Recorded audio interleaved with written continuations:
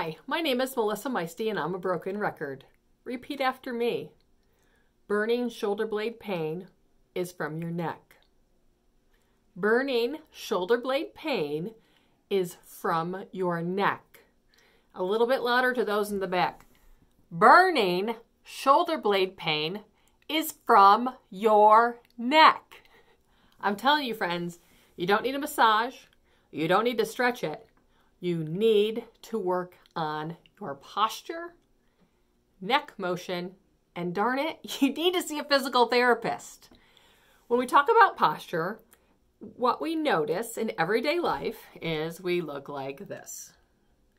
Don't tell me you eat your breakfast or look at your phone with nice upright posture. We don't.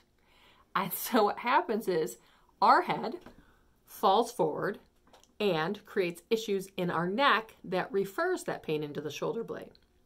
We also know that we can irritate a disc in our neck by, again, being too flexed and too forward throughout the day.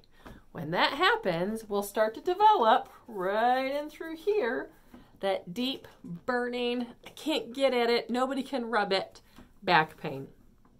So 3 tips you can do before you try physical therapy, which of course will be the fastest way to fix it. Wink, wink. All right, first of all, neck extension. We've done this before here many times. This is all about that chin tuck, giving yourself as many chins as you can, pulling backwards. You can do it in sitting, standing, or on your back, but I really like doing it on my tummy. Secondly, we need to stretch everything out. Oh, that feels so good.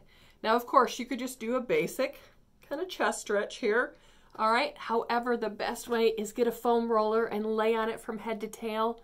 Arms open wide. Let that thoracic mid-back part of your spine extend. Oh, feels so good. 5 minutes a day will do wonders. Lastly, shoulder blade squeezes. We can do all the range of motion we want, all the chest stretching we want, but if we don't get the muscles on the backside here to start engaging, gravity will continue to win. So simple shoulder blade squeezes. You can do 10 of these, 10 seconds a piece. No sweat. All right. Besides the foam roller, you can do this in the middle of your workday. Shoulder blade pain, burning shoulder blade pain is probably 99% certain coming from your neck. Don't let it keep going. Compression on a nerve or irritation of a disc, I'm telling you, those things don't go away fast unless you get on them fast. Call us. That's what we're here for. That's what we love to do. Kind of experts at it. So take care of yourself. Work on your posture. Prevent it if you can by doing these simple tips throughout your day. Otherwise, that's why we're here, because pain is not normal, even if it's in your shoulder blade.